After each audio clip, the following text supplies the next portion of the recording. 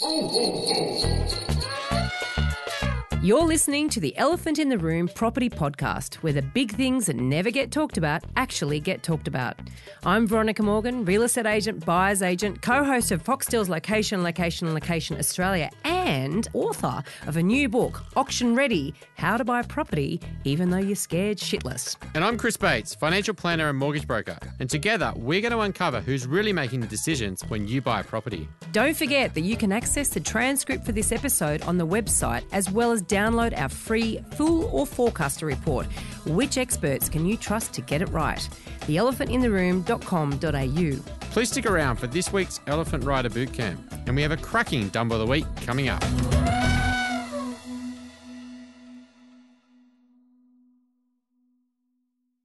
Before we get started, everything we talk about on this podcast is general in nature and should never be considered to be personal financial advice. If you're looking to get advice, please seek the help of a licensed financial advisor or buyer's agent. They will tailor and document their advice to your personal circumstances. Now let's get cracking. I'm in the process of renovating my home. Well, it's actually pretty much a complete rebuild.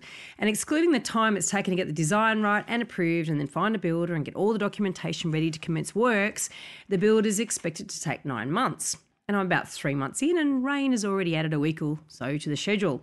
I can only imagine what it must be like to have a new house or extension built off-site and then craned into place on a single day, ready to be moved into within 2 months of that. I've watched it happen on grand designs a few times actually, and I must say the idea does appeal. Prefabricated buildings have definitely come a long way from those demountable schoolrooms we're probably all familiar with. And today we're talking with someone who lives and breathes this stuff, and we're going to find out more about prefab homes that are more than tin sheds, ones that actually have a design aesthetic. Bill McCorkell is a 4th generation builder, 2nd generation architect, and 1st generation manufacturer. He's passionate about architecturally designed sustainable buildings and the intersection of architecture with prefabrication and new technologies. And in 2011, he founded ArchiBlox, or ArchiBlox. ArchiBlox. We'll run with. Yeah. It's not architecture, is it? No, it's ArchiBlox, a sustainable prefabricated building business. Bill and his team focus on sustainable urbanisation and in particular researching how to deliver more affordable and efficient housing to the Australian market. And this will be interesting to find out more about on the back of some of our recent episodes about the impact of population growth in our cities. We're keen to hear more. Thank you for joining us, Bill. Absolute pleasure, and thank you for having me along. Thank you, Bill. I mean, there's lots of, people look at love property, right? And I look at your website because I think it's like property porn, right? Because it is just amazing. You look at these houses that you've built and, I've looked at them for years and I fascinated by the future of, basically new buildings and how you can build it all off-site. How does it actually happen, though? Like, how do you go from having a block of land to having a house on it? What's the kind of the build process? Open up the tin a little bit for us. Yeah, okay. Well, there's no two ways about it. We're still architects and builders, so there's lots of the normal steps and processes that we need to go through to achieve the end result, being the house. I guess what we start looking at, though, is how do you combine the best of architecture, the best of sustainability, create mindful spaces that are then encapsulated within the end-built form. And so how do you expedite that, and how do you make it more as cost-effective as you can? At the end of the day, it's 4 walls and a roof. So there's only so many ways you can cut it up, but every site's different, every site brief's different, constraints, budgets, et cetera, et cetera. So first and foremost, we start with the Lego pieces being the building blocks. Clients come to us with a brief. We've got the Lego box pieces have been put together, or have been created already. We then put them aside, bring them back onto the paper, arrange them in a way that suits the budget and the brief and the constraints of the site, and that's step A. And so coming up with the concept design. So it's like modular. Yeah, so we find that in our business, like the cost efficiencies come through not only the building side but also the design side. So if we can get the cost, the jigsaw pieces put together succinctly and well, then you're taking down on your waste, you're taking down on the materials, the use, the cost and the labour to put them all together. So with that in mind, coming up with the Lego pieces, putting the brief together, then coming back with the budget and the brief.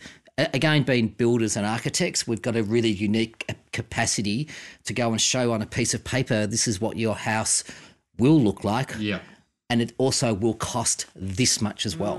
And so I find that's quite unique. And the amount of times that we get disgruntled clients coming back up through the system because they've gone down a particular rabbit hole with a particular architect or a designer, they've really invested emotionally a lot of time and effort into a particular product thereafter, only to find out that it's 20, 30, 40, 50, 60, 70, 80% above their initial budget. Yeah.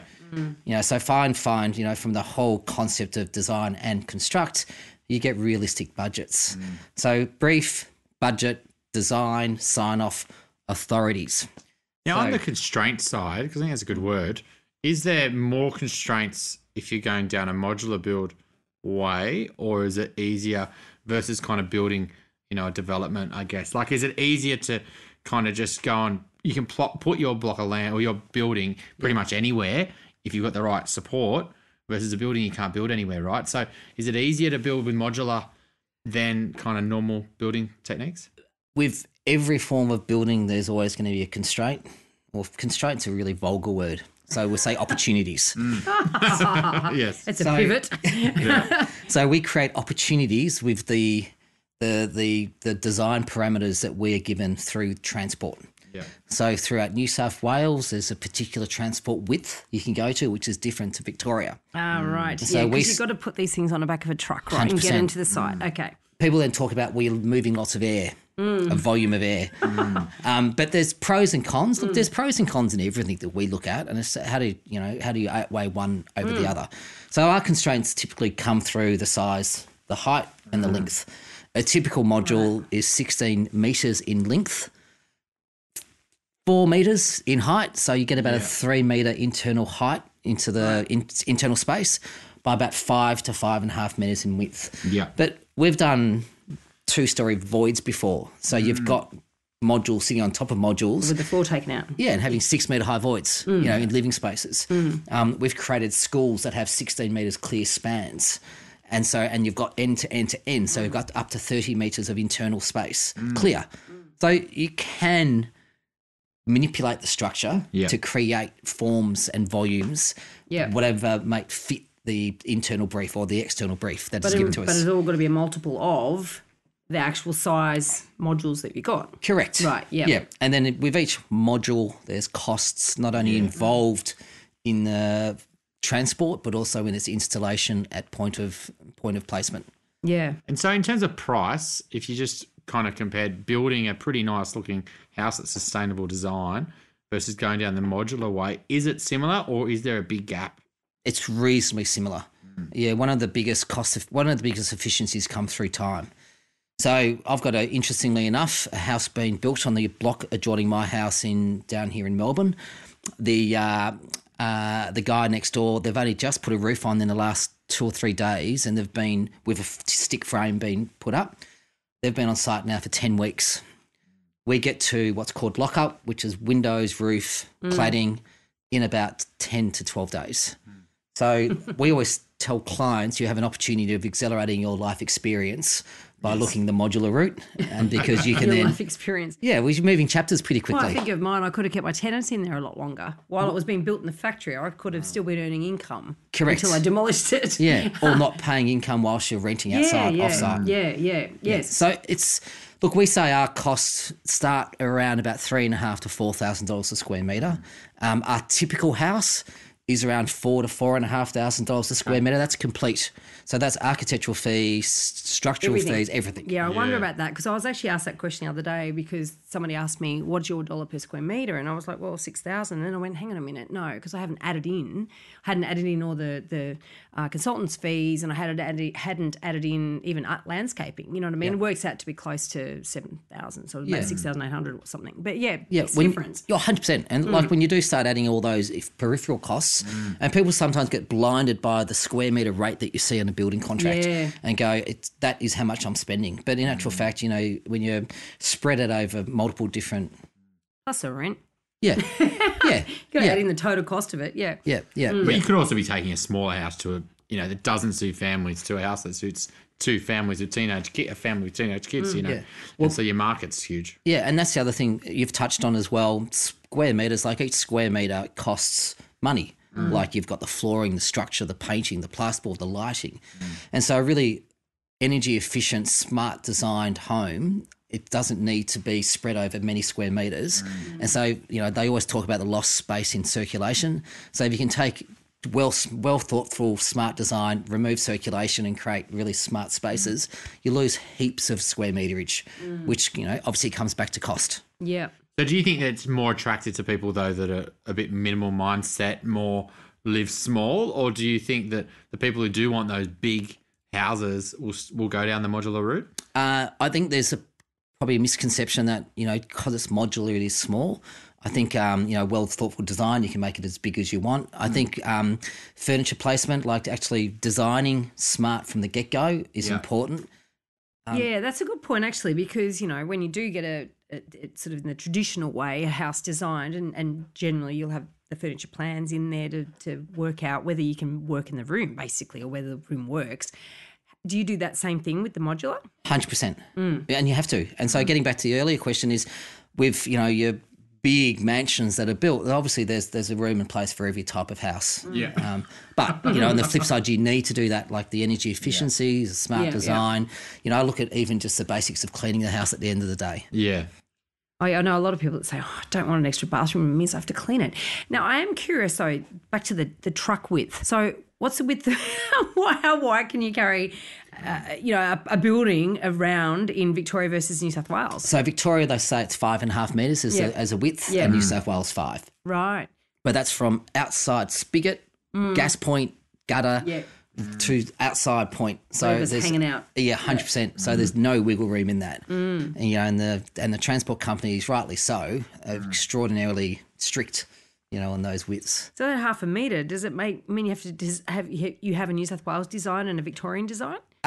We typically start off about 4.8 metres. Right. Just because it gives us wiggle room. Yeah. We don't know what type of sunshade we're going to put on the outside, or, express volumes, or... So the Victorians actually ultimately get 0.5 metre shorter houses. Bigger. Yeah. Well, no, because if you got one size fits all, Yeah. then they could have. Yeah. Was there any other states that are much smaller, like 3 metres or anything like that?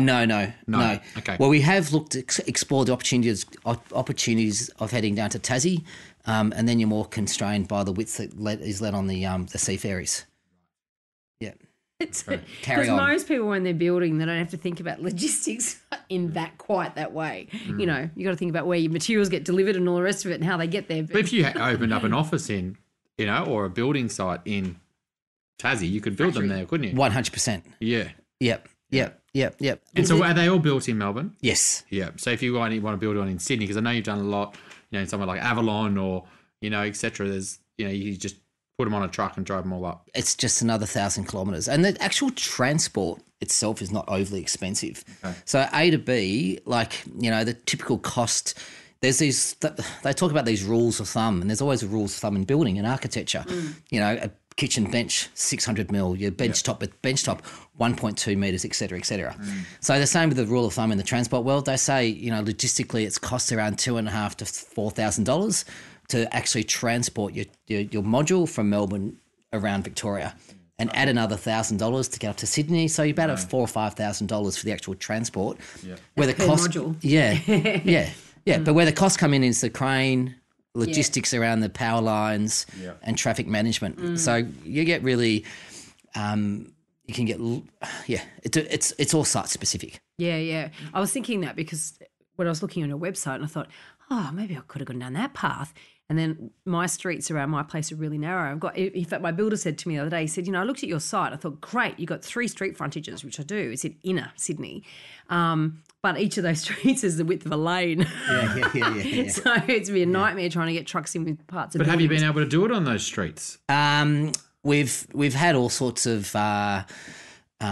creative solutions. We had one time where we had a crane build another crane to lift over an 8-storey building to place it in because the street was too narrow. Wow. But that was costly.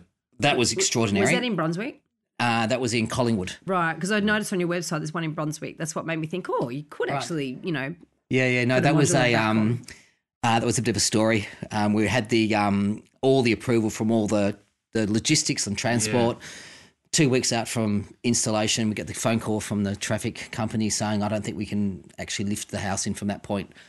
So we had to do a mad scramble. You learn from your mistakes. Yeah. Mad scramble. We went and found out who the dean of this actual TAFE was, or the faculty head. He made a wager with me that we wouldn't be able to do what we needed to do. Like it was $10. So we used the front forecourt for the TAFE.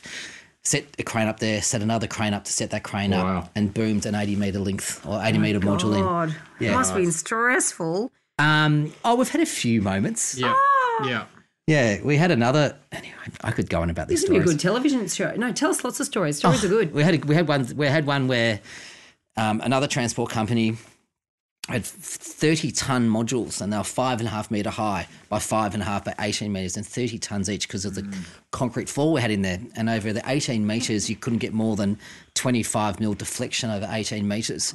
And the only way that these could be transported from Derrimut out to the Dandenong train line was on these things called vessel carriers. And the vessel carriers, I didn't know at the time, was bits of spaghetti. And you place these modules on the top of the spaghetti so they can ride 150 mils off the road, but these bits of spaghetti have no structural stability. So we had this oh-ha moment and had to go to a traffic engineer to design these cages that got built in Tasmania from a specialty bloke down there, brought back up to Melbourne, put over the top of each of these 6 modules so it gave it structural integrity to then taken out to a site. Wow. So there's yeah, and that was a little bit more intense and more expensive, no doubt, as well. Yeah, that was a government project, and the government was quite amazing because logistically, they realised these things had to occur. We had something in our contract that kind of covered us for that, so it was a joint effort between us and the government and our contractors. So what are the government though in that situation? They've got interest aligned, right? They're going to be looking after themselves, but let's say Joe Bloggs wants to kind of get, a modular happen. How easy is it to kind of get all the councils on board that I'm going to move this house? Is it a nightmare, or do they try to stop it as much as they can? We had Northern Beaches in New South Wales was one of our first installs up there. We had a meeting with, I think, 18 people, all representing different departments for the council. Also, they could get a understanding of what it was to have a modular house taken 1.5 kilometres through one of their roads. And so it was one of the first of the kind up there. Similar in the city of Stonington down here in Melbourne. We had to get the mayor in at the time, had to stand in to actually say, okay, no, they're allowed to do it. Well, I can't remember exactly what he did, but we got an influence from an influence who went and assisted because they had no concept of what it was like for a modular home. Yeah. And so, in answer to your earlier statement about modulars come a long way, or off-site construction has come a long way, people still have a misconception of it being a donga or a mining camp. Yeah, exactly. A site shed. A site shed. Yeah. But, I guess they're not really that. I mean, so what some of the builds you're doing now that how accessible are they? Because, I know that your price point, are probably a little bit higher. They're not really going down the affordability range, or are you going in that direction? Or look, we set the business up originally to create affordable architecture. So it's something that we're really, really passionate about. And it's how do you do that is through repetition. So with further repetition in the business, then we can create cost efficiencies. Anyone that comes into the business of ArchiBlox these days, I say there's 3 major things you need to think about. It's repetition, repetition, repetition. So repetition allows us to drive pricing down. We do I think from a cost per square metre, we are cost effective compared to a traditional architectural build, but we're by no means pushing the limits for volume housing, which are, from memory's sake, closer to $1,000 to $1,500 a square metre. Yeah. But we offer a very different product, extraordinarily different product. So it's kind of like the Tesla sort of story, right? No one wanted to buy electric cars. And so they built an amazing electric car and proved that it could be faster and better than, other cars. And then people started to want them. And then that made the business profitable. And now they're starting to bring down the price of their cars and because they've been able to build that kind of scale. So do you think that at some point, though, we'll stop building at, houses on site? Do you see that in the foreseeable future? Well, I know there's certain countries around the world that having off-site built homes are desirable as opposed to on-site. I don't think Australia has made that quantum leap as yet. I believe that will happen once you do create really cost-effective housing solutions for off-site construction. A lot of our costs come through the need of the structure that we require to transport it from A to B. So, and it's also we still build with traditional building methods. So we've still got a carpenter that cost X amount of dollars a square metre, skilled labour or as opposed to a skilled labourer who might. So efficiencies and costs really only start to come down when you look at not only the material wasted, but the trade and the labours that go into it. And will that happen? 100% that will happen. Will you lose personalisation at that point? Not through repetition. Okay. Yeah, because you still the famous saying from Henry Ford was, I create 18 colours of car and they all come in black. Yeah, so that's kind of our mentality is it's still a desirable, it's still a product. It's 4 walls and a roof, but there's no reason why that product isn't achievable and accessible if it's mindful, sustainable. You get all these benefits on top of a roof over your head that's cost effective. So how do you do that? So you're modular, because I know in sustainability, for argument's sake, requires the building to really take into account the aspect, for argument's sake. So there's one example. So with a modular building, how do you make sure that it is able to offer that flexibility around aspect in order to make it more sustainable? So passive house is pretty important these days. So creating a passive house is literally making sure there's no air leakage. Right, yeah. And so if you create a home that's got no air leakage, it kind of knocks on the head a little bit about orientation because you're still going to use minimal internal environment like aircon or whatnot to heat or cool a house. So what we always start off with is, creating a really sound seal to the house, and that means there's no air leakage. If there's no air leakage, then you can maintain the internal environment really easily. Yeah. Obviously, there's massive benefits from the north-facing sun. Obviously, there's massive benefit from closing out the south, the west, and letting a bit of the east. But that's just through natural design. Like any architect will look at a site and go, well, my view might be behind me, but that's my north, and that's where I'm going to benefit. So we always do start with orientation. Yeah. But it's not such a factor when you don't have mass. And so because we don't have thermal mass like concrete or bricks, and they're the ones that store the energy. Right. And so that's where you get your most benefit out of solar orientation. Yeah. So we don't have those to store the heat. Then, we look at other techniques, which is just well-sealed buildings. Right, okay. And insulation, I presume? 100%. Yeah. Yeah. I mean, insulation, sealing. Yeah, it's really interesting. We've completed just recently a house in Malvern. Walking from the old house to the new house, and the old house had no underfloor insulation or any FC sheet lining and you feel on your feet cold to the warmth of the new to the old. It's quite extraordinary. Wow. So the elephant in the room is 100% for you. The reason that Chris and I do this podcast is because we passionately believe that property buyers can do it better. We really want to help all of you understand all the risks, but also the ways in which you can avoid your elephant making the decisions. But what we would love for you to do is just to share this episode and share other episodes with people around you that are going through the property process. Give us a review on iTunes. A 5-star, please, would be very appreciated, because this is about making sure that we all benefit from the wonderful information that our guests have been sharing with us. So, Bill, you're not just doing whole houses, instead of just knocking down the back of the house and getting a builder in to do an extension. A lot of what you do is actually the extension portion the additions. By itself. Yeah, 100%. And how does it actually work? So you're mainly doing the living areas, or you're adding bedrooms, or, how you actually, what actually parts are you doing? So the most common one we do would be kitchen, living, dining, bathroom, laundry, and 2 bedrooms. And so one on top of the other. Front. 2 bedrooms upstairs, or living downstairs. Yeah. And again, if you look at access being, cost prohibitive, cost factor in a building, if you're taking out the need for labourers and carpenters and electricians to lug their materials and tools from one end of the house through to the other, it kind of makes sense to be able to, in a day, lift them both out the back and then you're done. Bolt them together. Yeah, like figuratively done, but it does. Like a zipper? Yeah. Is that how it works? Yeah. That's your trowel. Yeah. But it's really smart, well-designed, smart prefab is all about the time, the losing as much time as you can on site. So the quicker we're on and off, the better it is. We got some disaster stories where we're on site for far too long, but we've also got some amazing success stories. Yeah. So you got to prepare the site, obviously. Yep. So, you still got to do all the groundwork and services and everything else that is required. So there's a period of time. I mean, how long would you normally allow for that? 2 weeks. Right. Yeah. Yeah. Yeah. Because remember, all of our services are either underslung because we've got 400 mil thereabouts off the ground. Oh, okay. Or they're running through the substructure. Right. So, and you've got little manifolds that come out the side and you're literally just tapping in.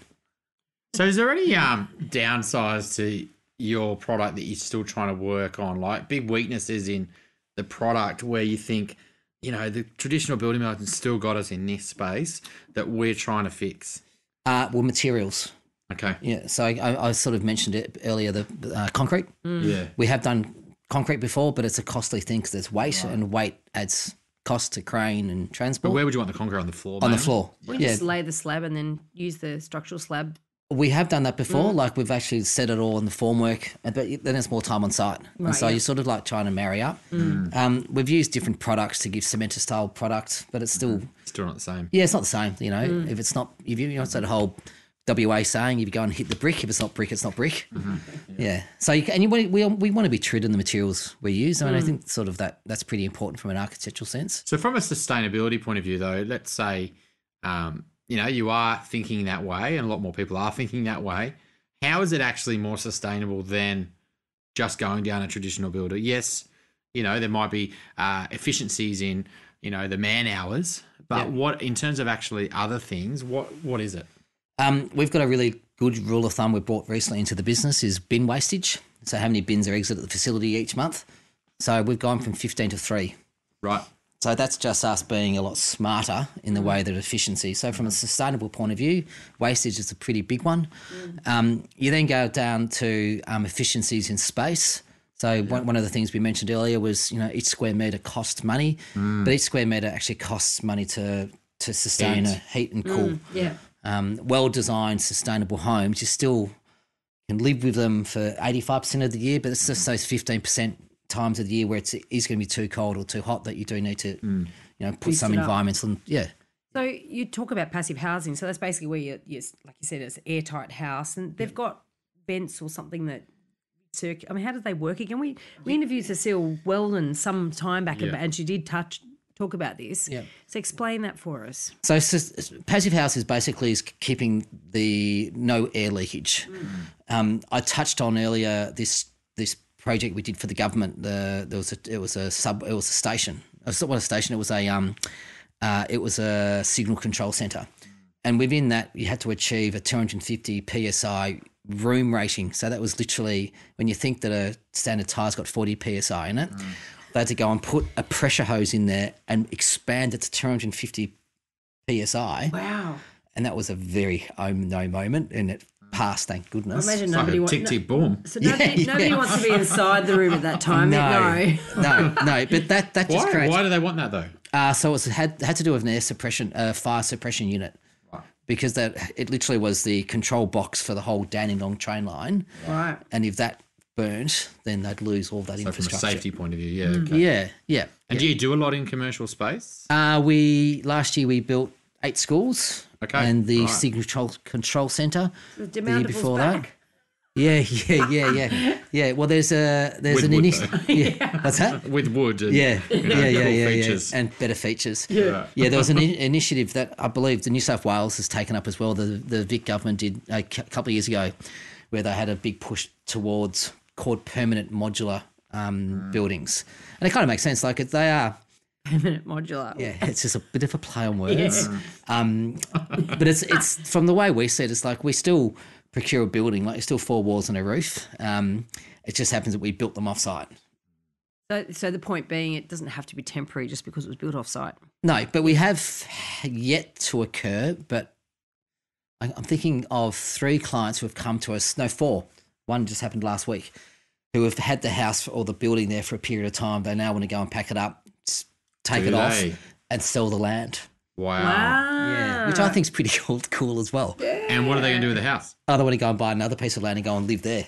Right, so it's keep like it. a house caravan. Sort of Yeah, thing. yeah, They yeah, don't yeah. want to get a new one. No, they just want to go off and, use the house they've got. They like the house. It likes them, obviously. Couldn't they just buy another house from you and sell it and get something new? They could do, but it's like costs go up. So we had costs, 12 years, 8 years. Well, this particular client, the first one I'm thinking of, we finished the house maybe 6 years ago, and so just costs have gone up. So he's an early adopter. He's an early adopter. He's got the yes. benefit of actually. Is that though? Where is that cost going up though? Because I think it's interesting. Is it the materials The materials and labour, and obviously they're the labour because wage costs, but wage costs. Yep. but can you figure out ways to keep that material cheaper by buying more scale or? We try and buy Australian stuff. quality. So we've had heaps of opportunities to buy offshore, but we've always, as a business, said, well, let's just buy Australian now. We'll probably change in the future. I think things need to with volume. Especially if you want to go down that more More mass cost. market. Yeah, and that's when you start looking at, you're purchasing all of your first materials like your own timber, your own glazing, window frames, joinery, steel. Like you can get a lot of cost efficiencies in buying offshore, no doubt about it. Yeah. And then I guess if then you own the companies that are making those things as well, Yeah. you can keep reducing the margins and Yeah, creating and cheaper products. And that's the whole thing about, being in business in building. It's a race to the bottom, so being the bottom, the most cost effective. Yeah. Yes. I remember years ago when I ran an architectural business, and we had a particular building company that was engaged to do a 75 apartment development for my client. Mm-hmm. And they were one of the very early adopters in going to procurement through the Chinese market. And they had a building contract of about $12 million, and the next cheapest was $22 million. Wow. Did And they give it to the 12 rate? when they smashed it, like that was this business. So this was for this particular business. It was one of their first forays into the residential market, Right. and this business now turns over. I saw last year they'd do $400 or $500 million a year. Are they using lots of combustible cladding? I reckon they probably have in their time. But it was interesting. Like an early adopter for them was going, okay, well, how can we actually get really cost effective solutions and To China and Off to window China. factory. Yeah. So how do councils view the modular building? Early on, we would never say that we were modular builders. We just always spoke about us being architects. These days, there's particular councils in Melbourne in particular, we might do at least 5 to 10 projects a year in. Wow. So do they like us? I think it's just part of the natural building environment these days, becoming more so. But you got to win over the neighbours mainly, right? Yeah, Obviously the council will say yes or no, but if the neighbours are kicking up, that's probably more likely to get through. So is that a lot of your challenge, is helping the neighbours, educate them? It's educating, yeah. I imagine the neighbours would like it. Well, funnily enough, we went in. Once they know what's coming. Well, they know that it's not going to be as noisy for as disruptive. long. Yeah. Yeah. We did an in-store a couple of weeks ago now, and 7 years ago, 6 years ago, when we started doing installs in urban Melbourne, you'd get truckloads of people would be there. With signs. Be fascinated. They're very fascinated. Like, oh my It's God. fascinating. Whereas right. 2 weeks With their ago, iPhones. 2 weeks ago, I think there was 3 or 4 whatever. people from the office. I was thinking, it's really weird. Like, just a 6 quiet years ago, day? it was a beautiful day. It was one of the first spring days. Maybe everyone was out. Yeah. But it's interesting. They it's sort of lost the fascination a little bit, particularly the inner urban areas where it is a bit more commonplace. So who's your major competitors then, I guess, if it's common? I just didn't think there was that many players in this market. Look, there's ArchiBlox. We always say pre-built, yes. Pre-built who's in the same marketplace as us, and Modscape. So really only 3 big players that are... There's a lot of other peripheral players that sort of bounce around. I think we're the only ones that really do the addition market. So we've got, and rightly or wrongly, that's a decision we made a little while ago. There's certain things we won't do in the addition market. Like we're very adamant these days. It does happen occasionally that we won't do any work alterations to the existing dwelling because again, time on site. I don't want to spend time on site. So get us in and out. Fantastic. But they're not really competitors, really, because your major competitors are probably going to be the big builders, right? The and traditional builders. And traditional builders and architects. Yeah. Yeah. And look, I think there's a place for each person in the marketplace. I think, the people that in the same industry area that we are, I think they all do great work. I'm an architect by profession and a builder by trade, but I've run architectural businesses for 6-8 years. So, that's my first love. In terms of going outside of Australia, have you thought that, is there anyone over the around the world that are you're probably the only person doing this out around the world that you think these guys are really, killing it and, are leading the way, like countries and types of companies like you? Japan, there's some great examples of some businesses that do in excess of 22,000 prefab homes a year. Oh, wow. Yeah. Slightly more than we do. Slightly more.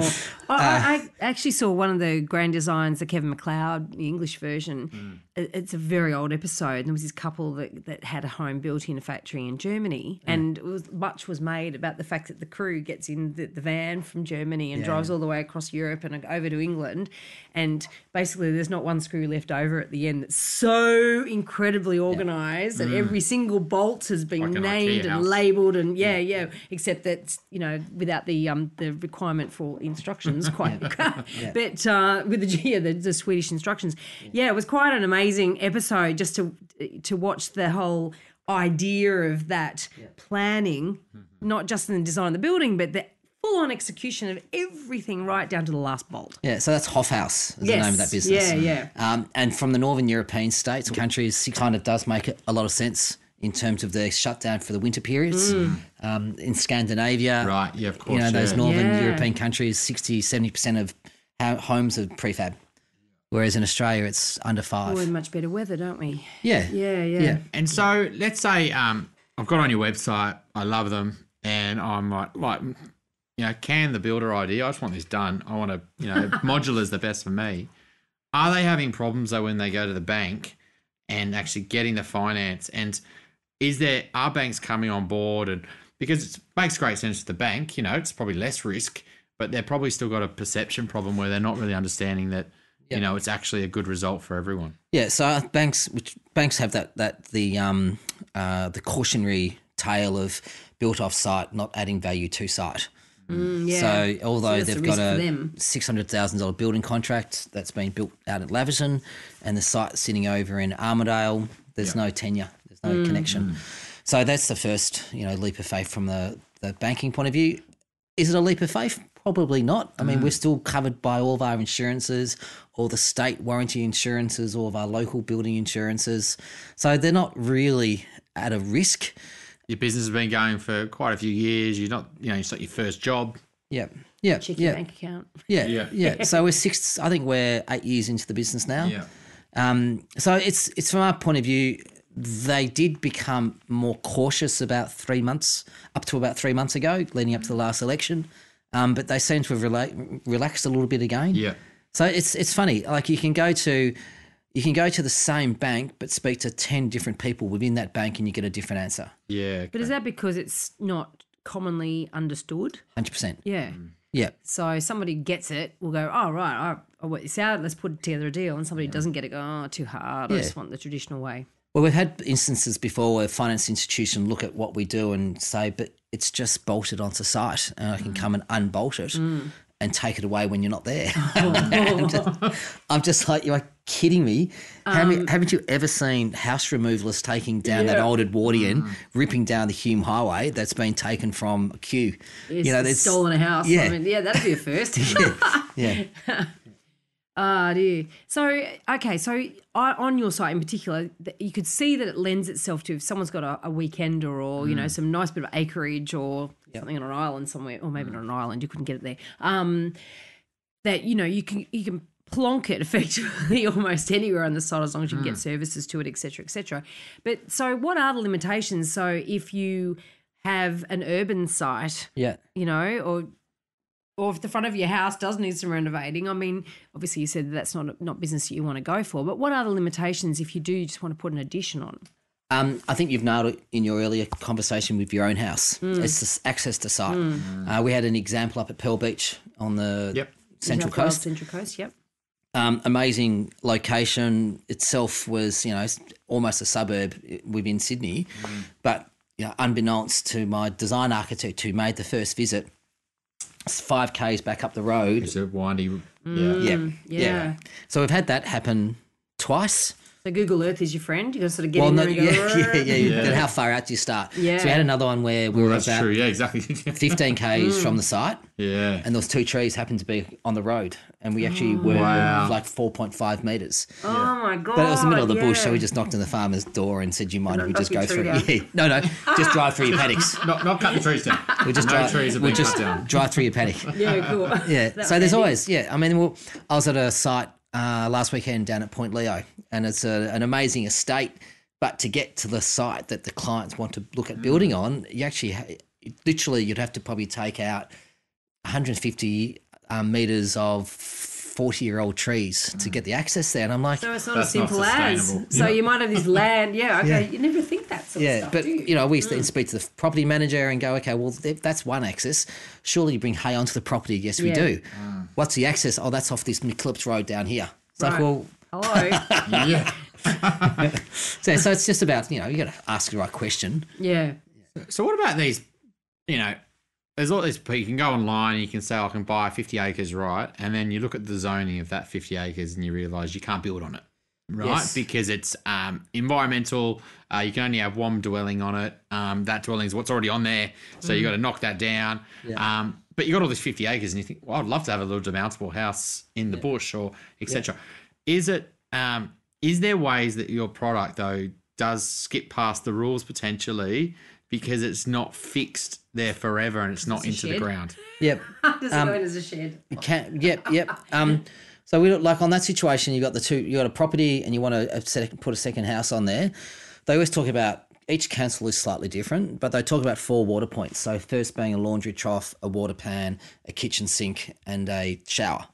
So if you have 3 of those 4, then it's a non-habitable space, i.e. it's not fit for continual habitation. Right. Got you. So that's the first thing that we'd look at. And we've done that on numerous occasions where we go to the client and we say, look, as part of the building permit, we need to decommission your kitchen in the old house. Oh, cool. We're never going to use that anyway. Right. Or just don't put Or laundry in. Or you don't put the laundry in. Easy one. Yeah. So when we're doing, the proverbial granny flat, and you've got the issue with the dual lock, then you always do say, look, let's not put the laundry trough in, and you can get away that way. Shower out the back or something. Well, no, it's all functioning bathroom. Just don't put a laundry trough in there. Yeah, you can have a shower. Or put the shower at the back or a bath. Yeah. Yeah, we always try the bath, and recently we got picked up by the building surveyor, and putting 2 and 2 together, a bath can hold 450 mils or more of water, and so it becomes a swimming pool, and so you need to enclose it with a 1.5 metre high fence. Oh, no. An outside one, you mean? Yeah. All right. No, I think just ditch the laundry. They can go to the local laundromat. Are there local laundromats out there? But there are other ways. Like we're doing a job at the moment at Marengo Park, which is about 2 hours northwest of Canberra. And we are going through a particular DA loophole, not a loophole, a DA compliance about the prefabrication. And so there is a bit of a, if you type in tiny house into Google, it's obviously a phenomenon around the world where, people are fascinated by the ability to live small, minimal, etc. And a lot of these tiny houses, they're putting them on trailers with wheels. And then it's like a caravan. And, it's got self-contained, water. You can fill it up and things like that.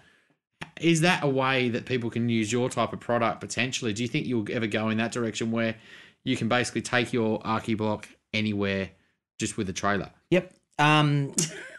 Yes. How is it different from a caravan? I was gonna, Look, they don't look like a caravan, right? So they look beautiful little house, but it's on wheels. Yeah. But the wheels are really just pointless because the wheels are just there to pretend that it's movable, but it sits there forever. Yep. We have. Look, being 16 metres by 5 metres by 4 metres, then it's a more substantial trailer home. Yes. We have had clients previously who have had the opportunities of looking in and relocating further down the track. the tiny house movement, I think it's an amazing movement. It came about after the hurricane in Katrina back in the States, and that's where the movement really got a lot of traction from.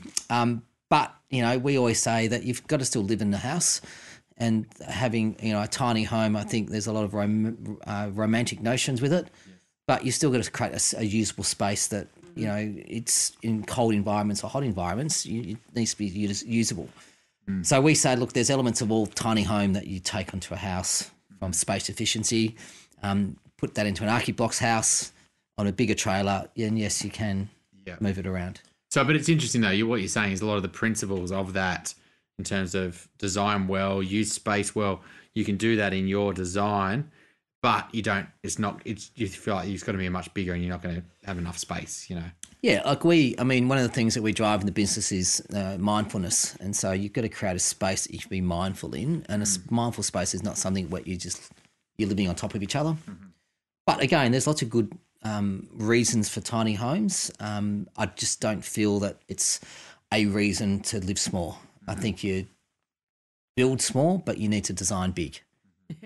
I think, and there's one extreme, too much space and just 100%. Media rooms and all that sort of silliness versus I think, tiny houses are so clever. It's a bit like designing a boat to live on or a plane. They're small spaces and it's really clever and creative in terms of what you can do, but it's almost like a project rather than a real way to live, don't you reckon? I think it's interesting looking at IKEA, for example. They're doing, robotics, because they've got, lots of customers all over the world. Some are living in like a 30 square metre 2-bedroom unit with bathroom, et cetera. And they've got to say, well, I need to put a bed in here, so let's make that robotic and things like that. And have you kind of looked at those type of ways of, yes, it is only a container, but it can move into a studio, into a bedroom, into a lounge room.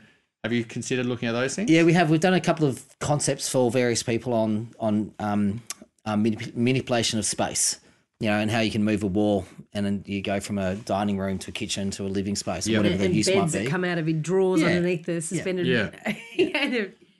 Some interesting stuff. Awesome, fascinating. Yeah, so I think there's lots of things you can, with everything, like you can sort of handpick the best of everything and you can put it into one space, and it's an amazing concept. Same with tiny house, you can handpick, great ideas from that and place them into your own home. So what's the main reason somebody pick up the phone or come to you? So we find, they like our style, so I think that's the foremost. Aesthetic to it, yeah. Yeah, and I think, it's one thing I'm really proud of as a business owner is that we actually have created a brand through our style. Yeah. And the guy who came up with the name of ArchiBlox, he was selling a house down the coast and he had a piece of land next to the house, and the agent said to him, this house you've got here, that's amazing, but the house next door, it's something you could do an ArchiBlox on. And he's like, that's my name.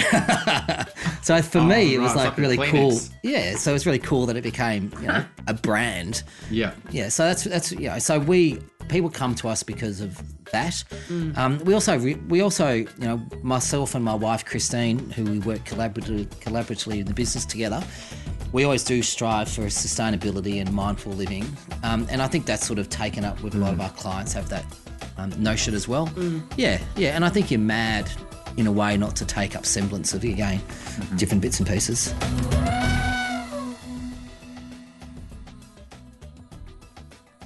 Every week we hear incredible stories of the dumb things property buyers do. Dumb things that end up costing a whole lot of money and or a whole lot of stress. Mistakes that can be avoided.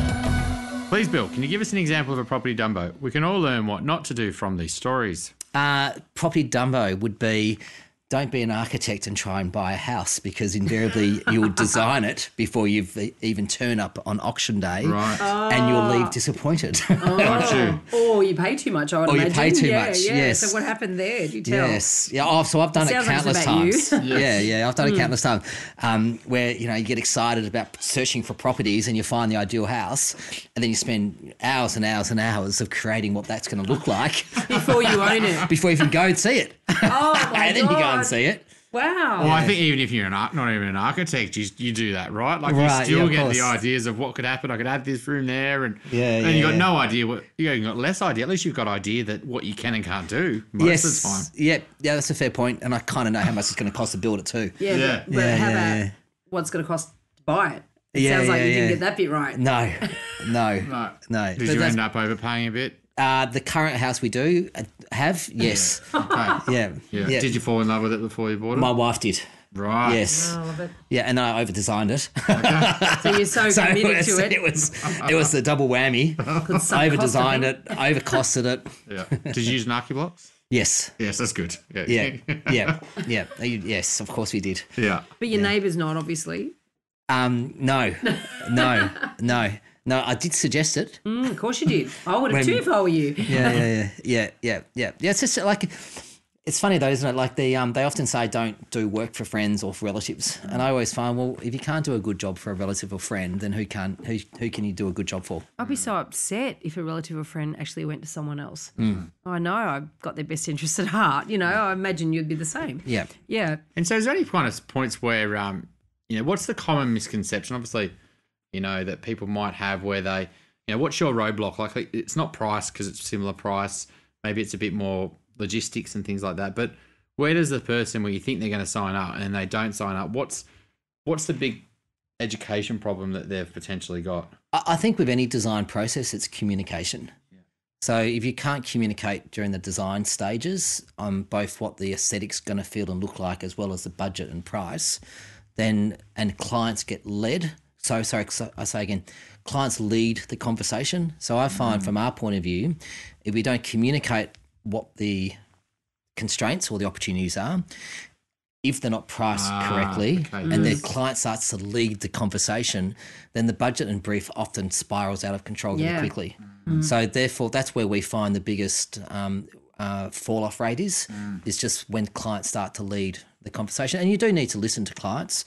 I always say it's one of those things, you listen to, you suggest something. If a client suggests something else back twice, then you work with that. So it's more a case of, them not understanding what it costs to add all these features. And then all of a sudden they get a price and it's 1.2 million. You're like, and then they're like, well, actually, I don't want to, what do I lose? What do I cut back? Yeah. And then it's a process of saying, well, I don't want it because I can't get what I want. Yeah. So what we do these days is, here's your design, here's the budget, here's the brief, tick, tick, tick, all matches. I'd like to, put an upgrade of, kitchen appliances and bits and pieces. Yep, we can do that. Let's sign the variation form. Here's your new contract. Here's your new price estimate. This is how we move forward. Great. So that there we lead that conversation. At least it's something called like fixed price builds, right? Because I think it's a bit of a problem that people are doing renovations is there's two different contracts, right? One's a contract plus, it could potentially be changed over time. Yeah. And then one's more of a fixed price contract with a builder. And can you explain how people can sometimes get themselves into problems with that? So one thing we often do is a provisional sum. So it's where you put an estimate into the contract, is to do with site services. So site services being running up the gas or the plumbing and the sewer or the water or the electricity, that's often a provisional sum for us. So that's where, if you've got to upgrade, an example is I went to a client only 2 weeks ago. We had an allowance even before we went to site for the stormwater. I go to site, there's an old downpipe that comes off the back, it goes through a retaining wall, through a raised garden bed, and then it just spills into an open drain.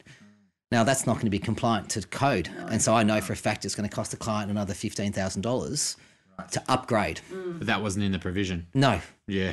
No, so services are... But that's common that you've got that. But I mean, in terms of the more build side, like is it, because I think a lot of builders do a provision of it's going to cost somewhere 400, but it could be up to 500. Yep. And some will use it's 450. Yep. Because yours must be just... The provisions aren't usually that large. So provision for the overall house? Yeah, like instead of the contract, you're starting to get built and then it's like, oh, actually, no, it's a bit more expensive. Actually, no, it's a bit more expensive. And as you're building, it's getting more expensive. But you can negotiate kind of like a fixed price. Yes, 100%. Yes. Yeah. So cost plus over fixed. Yeah. Yeah. So I would never recommend doing a cost plus. Yeah. No, and I wouldn't do that with me either or anyone. And the only reason being is like people need to have control and caps. Yeah. And from my point of view, it just adds a lot more time and effort, you know, from the building point of view, because you want to be fair and reasonable.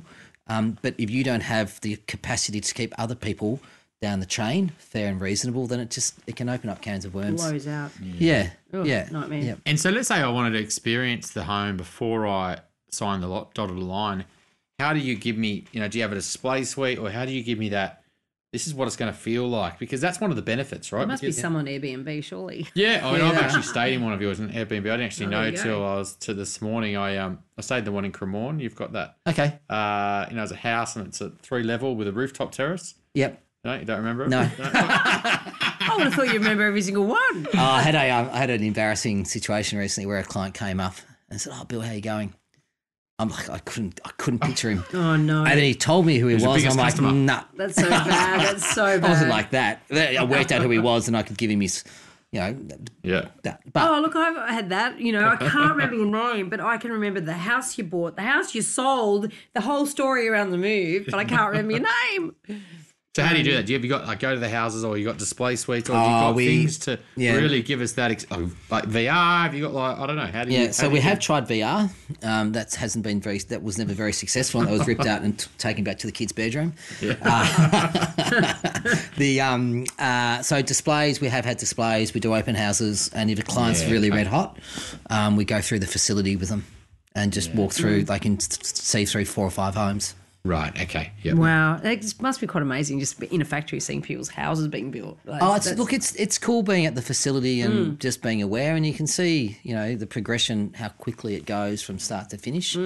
But we do get held up by the usual things. Joinery, you know, is often a big lead time item, but that's, you know, you've got your floor. If it's a solid timber floor, you've got your floor polishing and your waterproofing. There's a couple of weeks in both of those, but apart from that, things can be pretty seamless. And have you seen a lot of these robotic sort of builders and things like that? You know, because I guess, you know, traditional while you're creating a new way of building homes, traditional builders are also thinking, how can we do it more efficiently, right? Yeah. And there's new technology coming out that, for example, can lay bricks for them and things like that. Have you seen those sort of things? And do you think they'll be able to catch up with kind of making it much quicker? No, but yes, I have seen them. Yeah. Look, I think there's always opportunities out there to be creative and cut costs down in labour. But you know, if we've got the opportunity of placing a house in a facility that you can literally drive up next to and walk around, it's a very different game than no rainy days too. Yeah. Well. Yeah, so it's a very different game than having something that's been built on site. That's you know, you might have to park X amount of metres away to get to site, and traffic and parking inspectors and loading and unloading, etc. Yeah. But I mean, rainy days still affect you though, because you've probably booked in everyone to, you know, the council, the truck, the thing to all happen on March 22, and then, you know, big storm comes in. Only once. Oh, right. Okay. Wow. Yeah, so we've only once had to call off a lift, and that happened down at Point Longsdale in May of this year. Okay.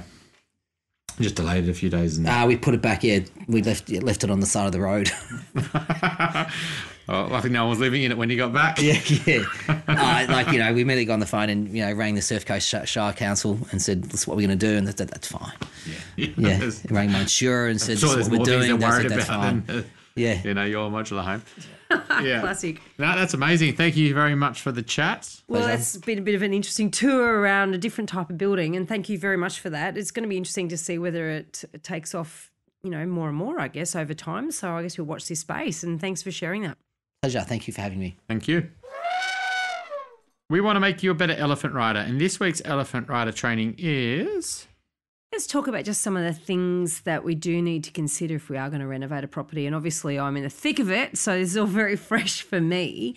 You did talk about sort of contracts, cost plus versus fixed price, and I guess we could sort of explain a little bit more about what that is. And certainly the fixed price contract, I could talk about the way I've approached it, put it that way. So I made sure that when I got my plans designed by an architect and obviously approved through council, but then I actually sat down with the architect and interior designer and chose all the finishes and got all the sort of the lighting plans and electrical plans and all the extra bits and pieces done, all the detailing, all the drawings of the joinery, et cetera, all the bits that actually make the interior of the house effectively, right? And also the choices in terms of outside finishes as well, paints and colour bond and windows and all that sort of thing. So that meant that because I had all of that detailing done to a high degree of detail or accuracy, then when we actually put it out to tender, that's a very complete set of documents that the builder can actually quote to with confidence. And so even those provisional sums that you talked about, for instance, there's certain things that the lighting is a provisional sum. So, but it's an educated guess as to what is reasonable to spend on lighting given the exact amount of lights that I'm going to have. So the reason it's provisional and not fixed is because I still have to choose the pendant lights or the actual track lighting in certain parts of the area, of the living area. So because I'm reserving the right to make those choices, that has to be provisional rather than fixed. The thing is, what often costs money is when that level of detail hasn't been done. So there's a whole bunch of surprises along the way. And also the other thing that costs a lot of money are variations, and that is where you change your mind. So the design has to have been really well thought out and committed to. And I have a friend of mine who's very, very good in the design space, and I sort of, as a bit of a mistake, actually showed her my plans well and truly after they were approved and we'd gone through this whole process. And then she sort of came up with these nice ideas, and they were very nice ideas. But by that point, I realised that it would have cost me tens of thousands of dollars probably to change at that point. So what were you thinking? Well, exactly. What was I thinking? Build the thing, then show the clever friends. So in reality, if I wanted her input, I should have showed her before it was all bolted down, right, so to speak. Because obviously all of those changes require, they require a change of drawings and et cetera, and sort of the domino effect. So I guess that's the thing that this boot camp is really about. That's the way to try to minimise. So, there's a couple of little blowouts that I have that were unanticipated, but they are very contained. And as a percentage of the whole bill cost, they might end up being not even 2% of their total bill cost by the time it's all done. And they were unavoidable in terms of the site works, stuff that we discovered once the actual work started. So it's hard to plan for that sort of stuff. But in terms of everything else, it's going, I'm not deviating, and that is the way I'm keeping it under control cost-wise. There's another little learning there as well. Before you make a big decision in life, is make sure you go to all the sources of expert information in your life. Yes. Before you make that decision, because when you make that decision, the last thing you want to do is go and ask for their advice because you can't change it. So no, and taking that advice would have cost me a lot of money, and and then I've got to backpedal as well and not insult her. Yeah, exactly. Oh, yeah, exactly. So be careful who you ask for advice for at the right time. When? So, yeah. Yes, yes, very true.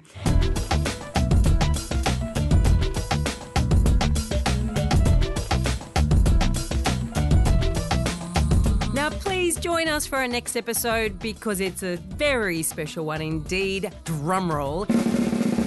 Number 100. Can you believe we have got to 100 episodes? So in this episode, Chris and I are going to be running through our personal highlights of the first 99 episodes.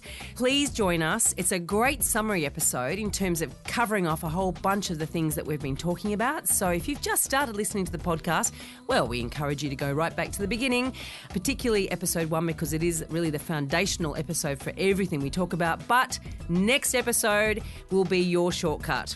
Don't forget we're on all the social channels. We're on Facebook, we're on LinkedIn, we're on Twitter. Or you can connect with us on theelephantintheroom.com.au. The links are all there for you.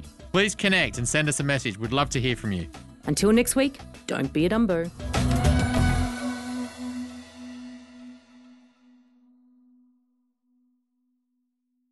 Now remember, everything we talked about on this podcast is general in nature and should never be considered to be personal financial advice. If you're looking to get advice, please seek the help of a licensed financial advisor or buyer's agent who will tailor and document their advice to your personal circumstances with a statement of advice.